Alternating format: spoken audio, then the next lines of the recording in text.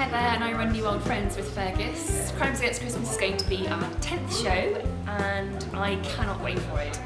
Hi, I'm Ferg. I run New Old Friends with Heather. My director's just off to the left of me. What's he going? Who knows? I also wrote the piece and I play Pete Artridge. Hello, I'm Dan. I'm one of the cast members for Crimes Against Christmas at the Lichfield studio, and I'm multi-rolling, playing multiple characters. Hello, I'm Craig Sanders and I am directing Crimes Against Christmas.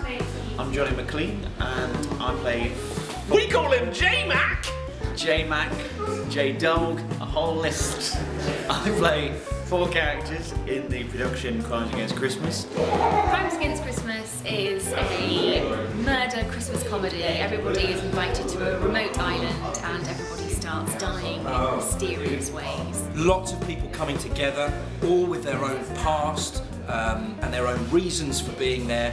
And then they all start kind of being bumped off in unusual ways, which as it progresses, there's a kind of Christmassy theme to it. And one by one, they disappear, they die, they get killed off in the most amazing ways. So this show is fast-paced, loads of goings on, lots of gags in it. There's a cast of 4. I just play 1 character, I've got it quite easy.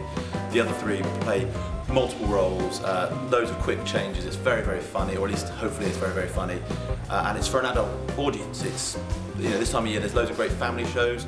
Even here at the Garrick there's a fantastic early year show called Dear Santa. They've got an amazing panto, but we're offering something slightly different for adults or for groups of friends, work colleagues, that sort of thing. It should be a really great night out for everybody, and hopefully you'll come along and see it. And it's going to be a real farcical, fun comedy. There's lots of tricks and trapdoors and moments of illusion and complete tomfoolery. There's everything there that you want in a good 2-hour play. Come along and see it and enjoy it. See you there. Jeez.